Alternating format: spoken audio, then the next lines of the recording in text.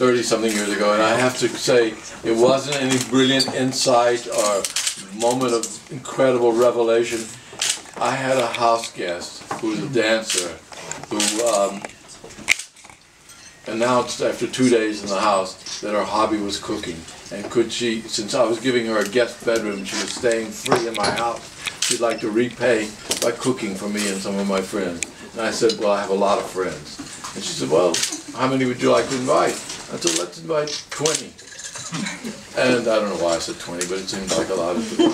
And so 20 came, and they had the best meal of their life. And I think probably since then it's still the best meal I've ever had in my life. It was incredible. She's an incredible cook.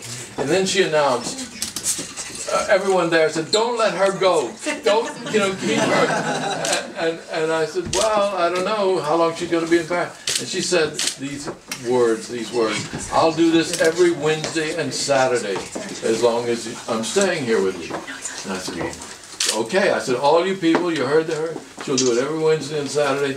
Bring an envelope, put a contribution in, I'll buy the food and the drink, and come every Wednesday and Saturday. So for about 6 months, the numbers kept going up, and more people wanted to come. It was Wednesday and Saturday.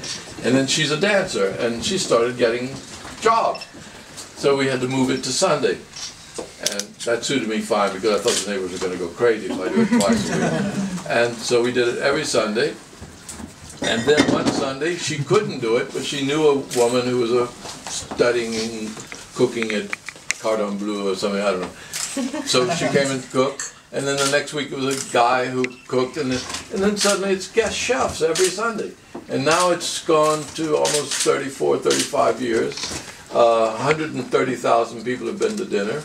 I take the first, actually there are two categories of acceptances. There's the first 60, which I'll give people, I'll do this later, but I have a form here, a guest form, and I take the first 60. What is this? Apropos nothing.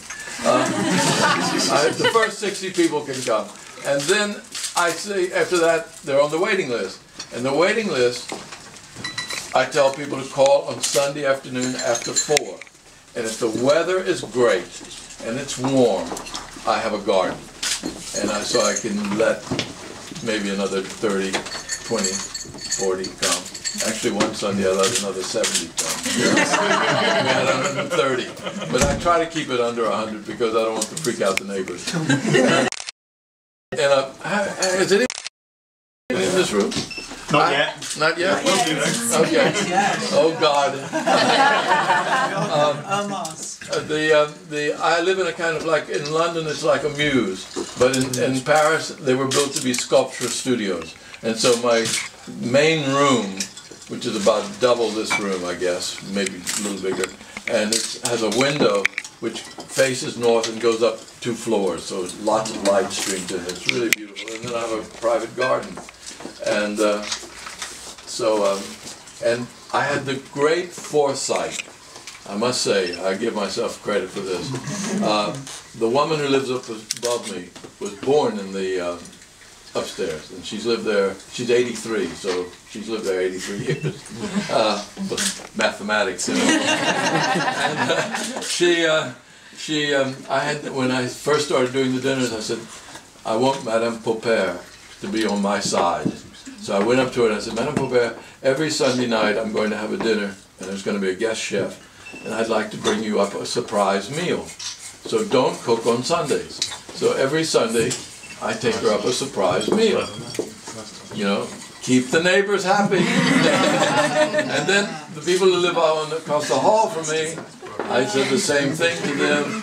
And then there's a couple of people down the lane, and there's one woman down the lane who's an interpreter. She interprets Russian, French, and English. And one Sunday, I asked someone who called, she sounded like an intelligent woman on the phone, and I said, oh, where are you from? And she said, well, I live in Massachusetts or Connecticut or something. I said, what do you do? She said, I'm a professor of Russian literature. I said, oh, that's nice. And then I called the woman down the lane. I said, you have to come to dinner tonight. So I introduced her, and they bonded. They become friends. So I live in this alley with about 20 people, and I've got lots of allies now. Otherwise, I could never have done it. I mean, when you think 100 every Sunday invade my house and come, and it's quite extraordinary. And then a year ago, I was on National Public Radio in America talking about, it was a program called This I Believe, and I gave a talk on that program. And the same night I heard the program, I got 1,000 people booking the same night. and then, as everyone knows, the After 8, which we have to thank the After 8 for the hospitality tonight. I forgot to thank you, and thank you all too. But the